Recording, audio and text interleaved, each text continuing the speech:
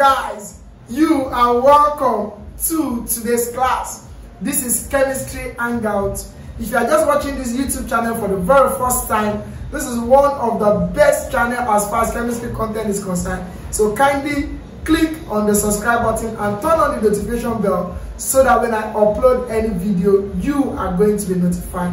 I have two very important information today. So if you're writing WAEC, take a seat and listen attentively. By the end of this video, I'm going to be giving you what I have for WAEC. Although I have seen some tentative timetable for WAEC, though it has not been confirmed. I have not confirmed the authenticity, but I can see a lot of timetable flying around on the internet as far as WAEC is concerned. So if you are a WAEC student, 2024 WAEC student, and you are taking chemistry, you're taking physics, you're taking biology, there's a good news for you. But I'm going to be sharing that at the end of this video. So make sure you watch the video till the end so that you can get the message I have for you. And for JAMBITE 2024, your exam is in few days. My prayers are with you. There are a lot of videos on the channel that can help you. There are a lot of videos you have done that can actually help you. I wish you success. And very important, if you are writing JAM, a lot of people suggested that I teach organic chemistry. And if you agree with me, organic chemistry is not just a one-day class. There is no way I'm going to teach organic chemistry just for one video and you will understand. And that is the truth. And currently now there is an organic chemistry class going. It's going to be for 5 days. A lot of JAMBITEs are already, they have already keyed into this very particular class. I'm going to drop a link in the comment box section. Just click the link if you want. It's going to be a live class. It's not a recorded class, so you can have opportunity to ask me a lot of questions. It has started and you have to be part of it. If you are writing JAM for this year, you have to be part of that organic chemistry class, because one of where there is probability you get a lot of questions in organic chemistry. That's one of the widest and the most numerous aspect of chemistry. A lot of questions organic chemistry 1, 2, and we're going to be showing you how to answer that question. So check the comment box section.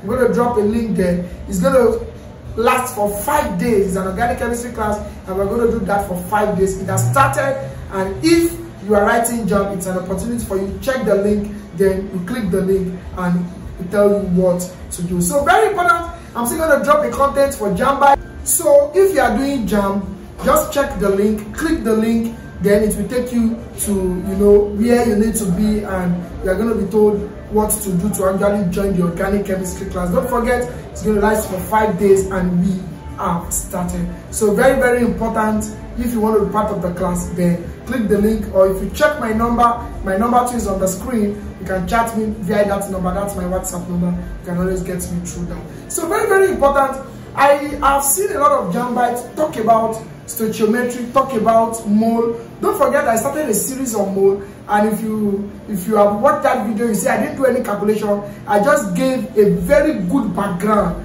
on what mole is and what do you really understand by mole, and what are the things you need to know about mole. So today I'm going to take my time to solve some questions. I'm going to take questions from WAEC, questions from JAM, and I'm going to give some important formulas. So if you're writing JAM, you need to pay attention to this. So when I give this formula, you can apply that, check your past question, try to apply it. Anyone you cannot actually do yourself, you can use the comment box section to tell us how to help you. We'll help you. I will try as much as possible to reply those comments, though most times they are much. I'll try as much as possible to reply them so that we can give you confidence as far as your exam is concerned. So if you are writing WAEC, just stay on this channel. By the end of this video, I'm going to tell you what to do and how to go about the 2024 WAEC practicals. So very quickly, let's consider this. If you remember, so let's talk about the mole concept.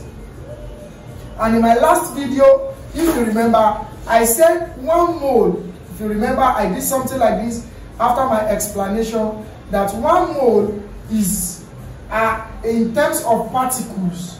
I said 1 mole in terms of particle is 6.02 times 10 raised to power 23. I want to believe you remember that. And I said, according to 1 mole is still the same thing as the molecular mass.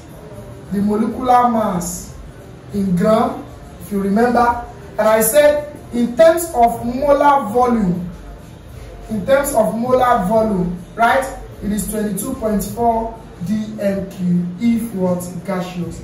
I already explained this in the last video. If you have not checked that video, please kindly go and check it. Now, having known this, I want to talk about the formulas. The formulas in mole ratio. That's formulas you need to know, you need to take note when you are solving any mole ratio question or any mole concept question or questions on stoichiometry. What are the formulas you need to know? One, you need to know this formula. We call it mole is equal to mass over molar mass. Please. Very important formula. Formula number one you need to know when it comes to mole concept or stoichiometry. You have to know this formula. Mole is equal to mass over molar mass. In fact, if you have been watching practicals on my channel, you would have seen me use this practical a lot. So even if you are writing WAEC, you need to take note of this formula, because when it comes to practical, we cannot overemphasize the importance of this. So if you are solving any question on mole concept, please note this. One, from this place, we can derive two other formulas. You don't need to memorize that. By making any one subject of formula, you can get to other formula. If I make mass the subject of formula, it means mass will now be mole times molar mass. So this becomes mass will be equal to mole times molar mass, right? Mole times molar mass, very important.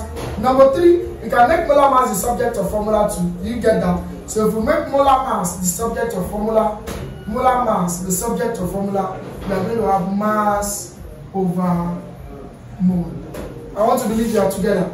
Yeah, I want to believe we are together. If you make it the subject of formula, we are going to have mass over mole. So another formula, number four, another formula you need to take note of. Having known mole is equal to mass over molar mass, mass equal to mole times molar mass equal to mass over mole, then you need to take note of this formula to amount in moles.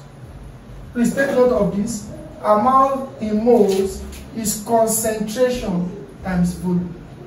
Now, please listen to this. Please listen to this and take note of these things I'm saying. Now, if I'm looking for amount in moles, my formula is concentration times volume. Note that. But if your volume is in centimeter cube, please pay attention to this, because you know, most times for mole, you have mole to be mole per dm cube. Can you see that? Most times you have mole per dm cube. Now, if your volume is now in dm cube, this is the formula you are going to use, concentration times volume. But in some cases, you will see them use formula like amount in moles equal to concentration times volume over 1000. The reason why they are putting this 1000 is because their volume, go and check their volume. Their volume is in centimeter cube.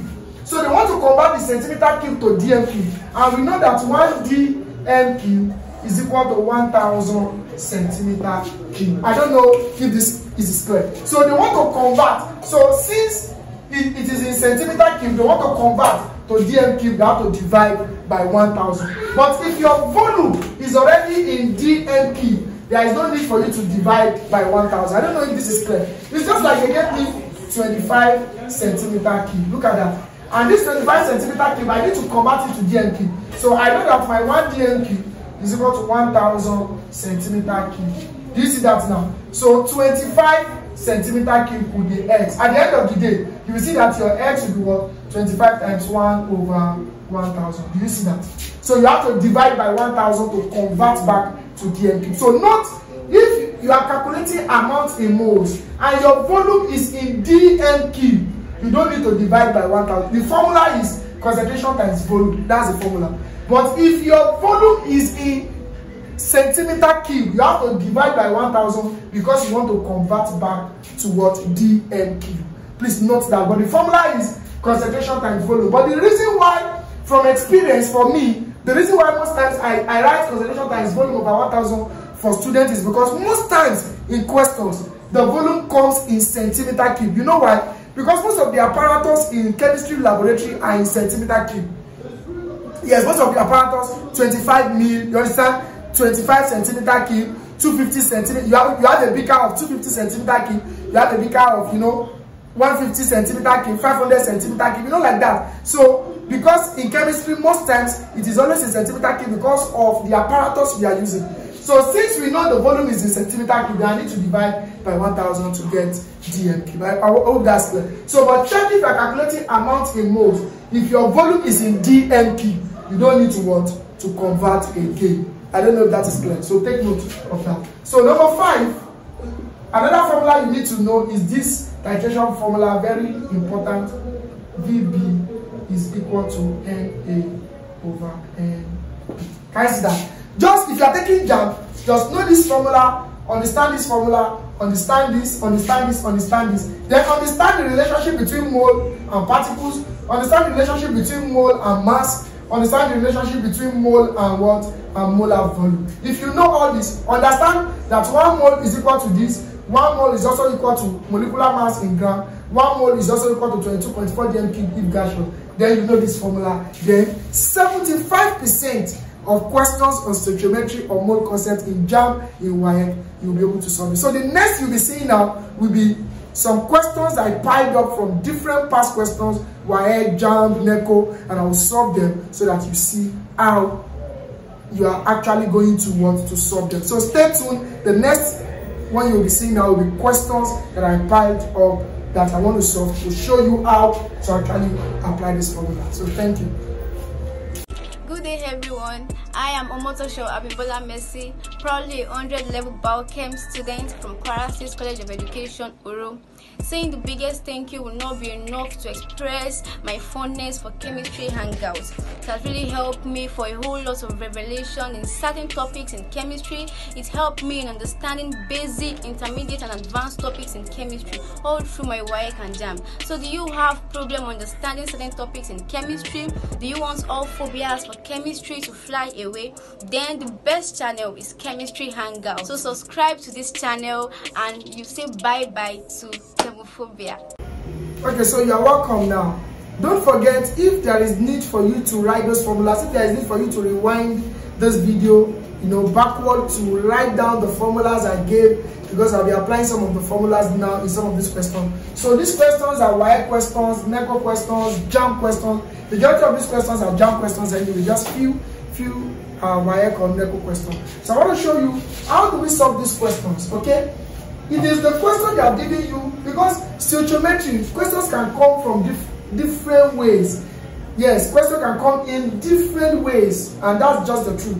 Stoichiometry, you can have questions in different ways. Okay, now for you to solve questions on stoichiometry, I'm still going to do videos even after the JAMBI, they are done with their exams. There are some of my students that are writing IBMB, some of them are writing JUPEN. I'm going to be uploading videos on this, because it is the question that will now determine what formula to apply. So you have to be very, very cautious. You have to be very, very attentive now, and you have to be very, very careful so that you don't use the wrong formula to solve a particular question. I hope that is clear. So stoichiometry is, there are a lot of ways you can be given questions. That's why I gave those formulas, but at least for JAMBI, those formulas will help you. But you understanding the question, the question gives you an edge to know how to approach it. So read the question, understand what the question is saying. Then some of those formulas I've given, try any one out of them, then we'll see how we're going to get it. So let's see. Look at this. They said 25 centimeter cube of a 0.2 mole per dm cube solution of NO2CO3 requires 20 centimeter cube of a solution of ACl for neutralization. The concentration of ACl is this. Can you see the question? Now let's get this right. 25 centimeter cube, is that not volume? That volume is 0.2 mole per dm cube. This is concentration. Can you see? That's how you fish out what they are giving you.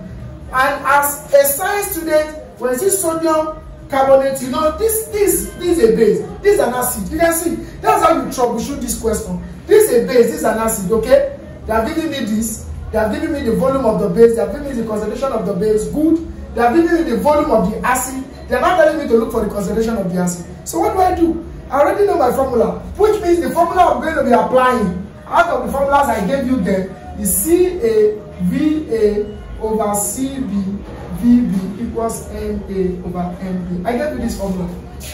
How do we get that? Concentration of acid, don't forget, concentration of acid, concentration of base. So concentration of acid is what I am looking for, because they said the concentration of HCl, and HCl is an acid. So concentration of acid is what I'm looking for. Volume of acid, this is it already, 20 centimeter cube. Can you see that now? Concentration of base is given already, 0.2 mole per dm cube for sodium carbonate. Can you see that? Volume of base is given already. I now need my number of moles of acid to number of moles of base. So what do? I need to write the equation of reaction. That's why it is jump question. I need to write the equation of reaction. So how do I write the equation of reaction? Na2CO3 plus HCl. As a science student, you know this will give us NaCl plus H2O plus CO2, because anytime an acid reacts with a charged carbonate, it will liberate carbon dioxide and water. And since this is a neutralization reaction, definitely a salt will be liberated. So summarily, if you have an acid and a charged carbonate, it will liberate a salt, water, and CO2. That's not all. You have to check the equation. Is it balanced? These are things you do. So you have to take your time. So sodium here, you can see, sodium here is what? Is 2. Sodium here is 1. So we can apply our 2 here. So sodium becomes 2, sodium becomes 2.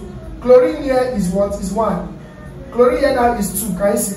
Chlorine here is 2. Chlorine here is 1. Let me write this HCl here. So now put 2 here. So sodium becomes 2. Sodium becomes 2. Balance. Chlorine becomes 2. Chlorine becomes 2.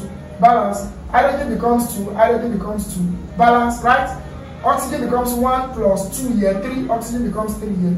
Balance. Carbon is 1 here. Carbon is 1. Balance. So the mole of ratio of acid to base. So here we have ratio 1 to 2. 1 moles of sodium carbonate plus what? 2 moles of hydrogen chloride. Can you see that? And you apply this thing here and you get your answer.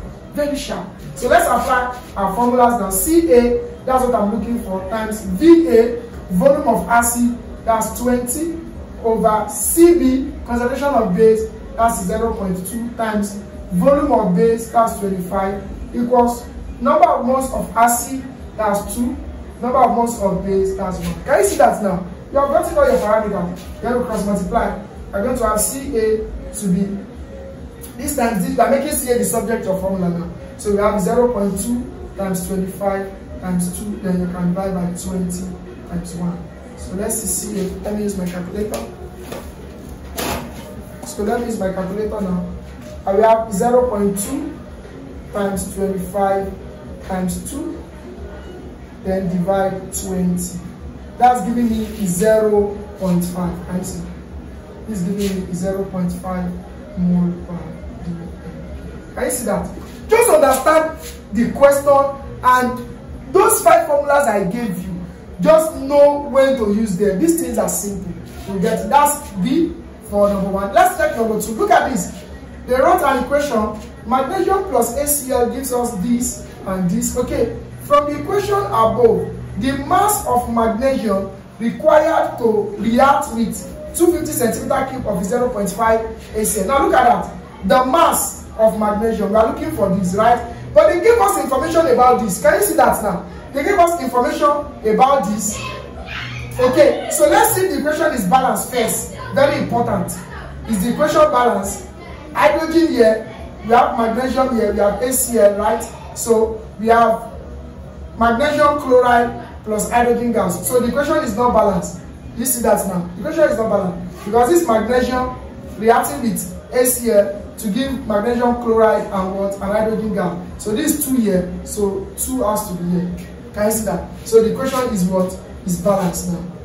Because you have to be checking all these things. Magnesium is 1, magnesium is 1, balance. Chlorine is 2, chlorine 2 is 2 here, balance. Hydrogen is 2, hydrogen is 2, balance. Now look at this. They ask us to calculate this. Please pay attention to this now. They ask us to calculate this.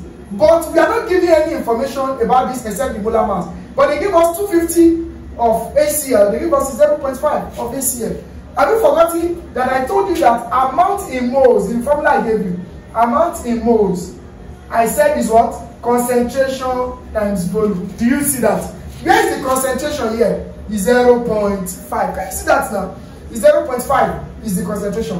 Where is the volume here? The volume is 250. Now remember, I said if the volume is in centimeter cube, you have to divide it by what? 1000 because you are converting back to DNP. So from here, I can calculate the amount in moles of HCl. So amount of moles, concentration times volume over 1000. That's what we are using. Is 0.5. It's from here. So times, what is the volume? The volume is 250 over what? 1000. You should now know the reason why I'm dividing by 1000 because the volume here is in what? Is in centimeter cube.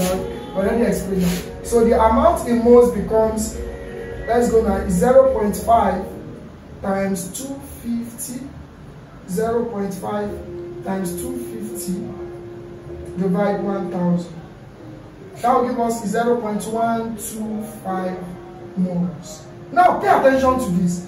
If you have not forgotten, 0.125 moles is for HCl. Don't forget the question is not asking you about HCl. The question is actually asking you about what? Magnesium. Can you see? But it will not give us any information about magnesium. And this is where stoichiometry comes in. So I'm now looking at this and say, okay, I have gotten moles of hydrochloric acid, right? Or hydrogen chloride, right? I've gotten moles for hydrogen chloride now. Okay? So from the equation, I can ask, okay, from the equation that is given, what happened? 1 mole of magnesium liberated 2 moles of HCl, which is there, okay? So 1 mole of magnesium gave 2 moles of HCl. So the 0.125 mole of HCl will now give what? X. I don't know if this is clear. From the equation, 1 mole of magnesium here gave 2 moles of HCl because they didn't give us anything about this. So we must study the relationship between them to be able to get a value for this that we can work with. I don't know if that is clear. So 1 mole is gotten from here to 2 moles of HCl is gotten from here. So 0.125 mole of HCl will now give me X of this. So if I cross multiply, I'm going to have 2X equals 0.125. So I can now divide both sides by 2. Then 0.125 divided by 2 will now give me what? 0.125 divided by 2 will now give me 0.0625. I don't know if this is clear.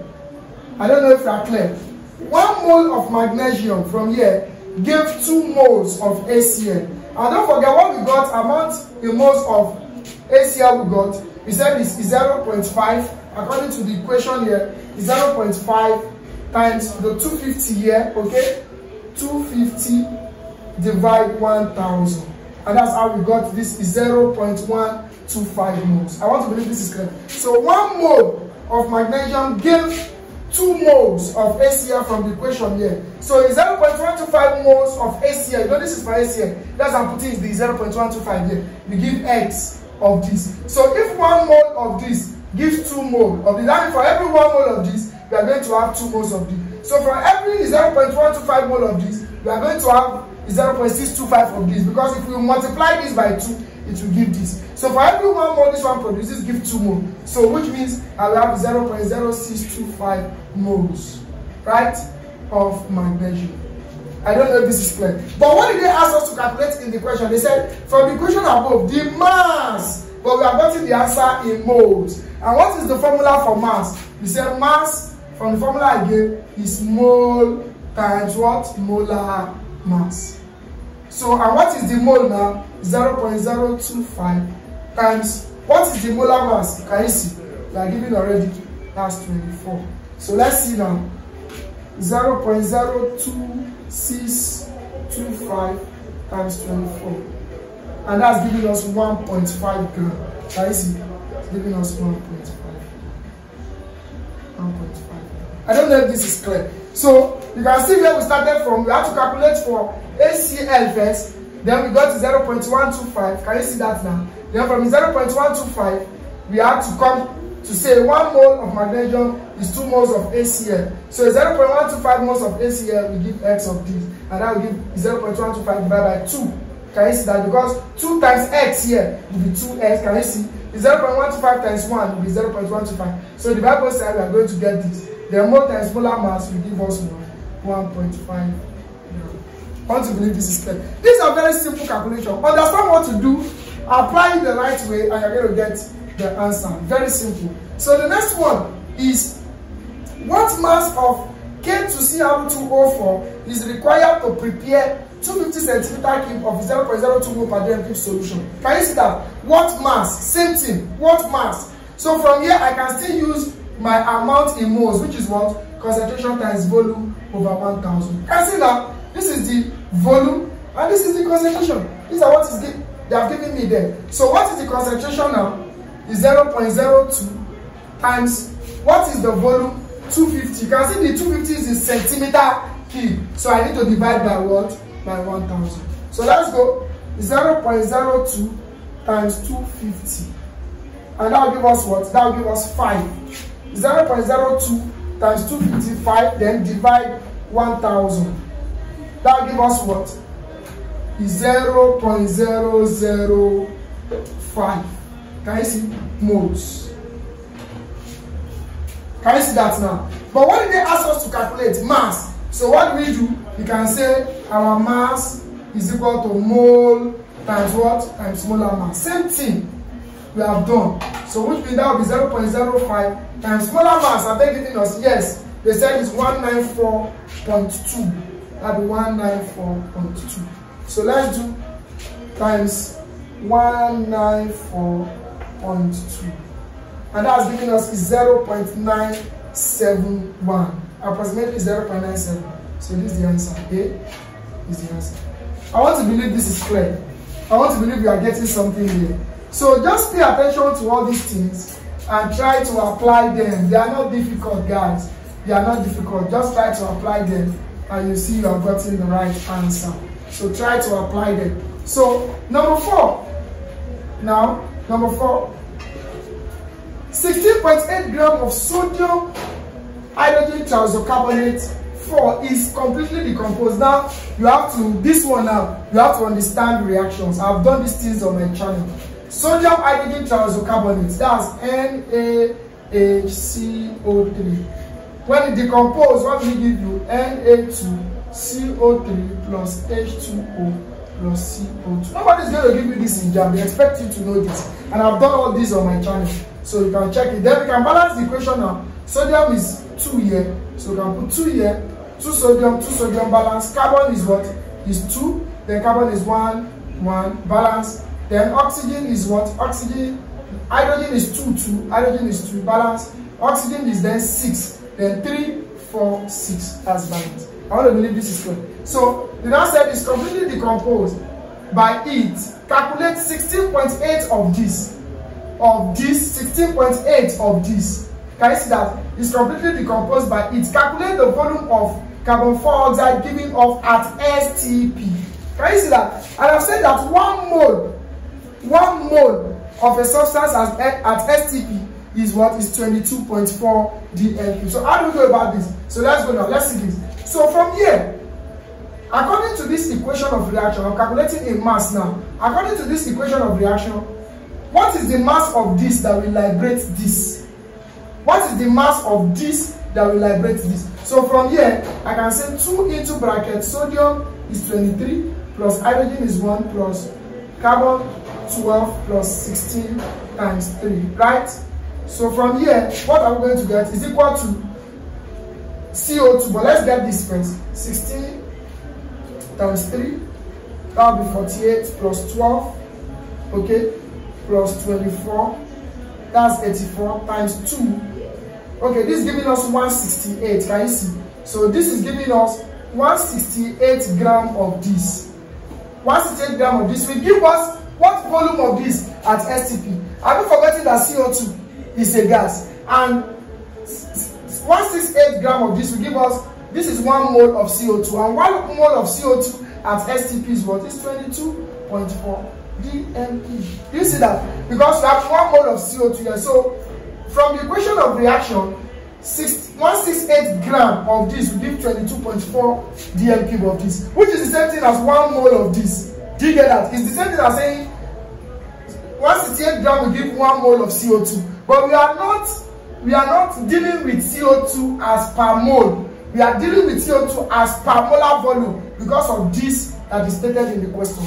I want to believe this is clear. So if 168 grams gives 22.4 DMP. Then 16.8 they gave. We give what? We give X. Can you see that now? I don't know if some people are getting it. I have to look for 168 grams. It's just like I'm saying 2 moles. Look at this. It's just like I'm saying 2 moles of this gave 1 mole of CO2. Do you see? But I'm not expressing this one in mole again. Because what they gave me in the question is mass. Do you see? Because if I'm expressing this one in mole, I can still convert back to mass. I will still get 168. But because I want to be, faster, I have to not use mole. So I'm expressing this in terms of mass. So 2 moles of this is the same thing as saying 168 grams of this. I want to make that clear. Equals to, this is 1 mole of CO2. But I'm not calculating in terms of mole. They ask me to look for volume of CO2. And 1 mole of CO2 is still 22.4 DMP. Can you see that? So I'm replacing this with this because I'm calculating for volume. And also, they now say 16.8, according to the question now, 16.8 grams of this, we now give what volume of this. So from there, I can now just cross multiply to say X, we now be 16.8 times 22.4 divide 168. I want to believe this is clear. So from there, we have 16.8 times 22.4 divide 168, and that gives me 2.24 DMP. And where is the answer? This. Can you see that? 2.24 DMP, and that's the answer. That's the reason why I said questions on stoichiometry can come in any form, can come in any format. You just have to understand the question, go through those formulas I have given you, understand the question, try to solve questions yourself. I want to see your comments in the comment box section. Let me know how far you got this very particular topic, and try some questions yourself, okay? So that you will see how confident you are, solving those questions. So stoichiometry can come in different formats. More questions can come in different formats, but understand what I have done and understand the formulas I have given, then you'll be able to lay your hand on around 75% of questions or more. And I want to believe that is clear. If you are writing JAM, I've said that before, you are interested in the organic chemistry live class that is going on, I'm going to put a link in the comment box section for JAM Bites Strictly. You are writing JAM this year and you want to partake in the JAM organic chemistry class that is going on.